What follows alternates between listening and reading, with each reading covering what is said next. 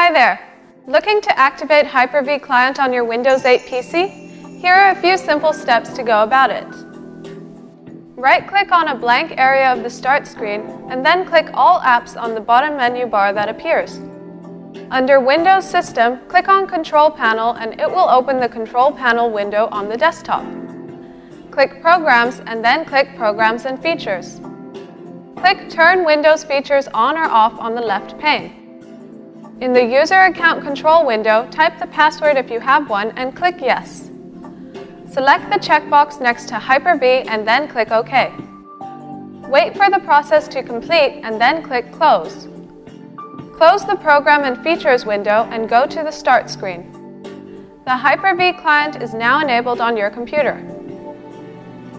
Wasn't that simple? For more such easy-to-follow tips, keep watching. And if you face issues on your PC that you need help with, just call iYogi. Good karma.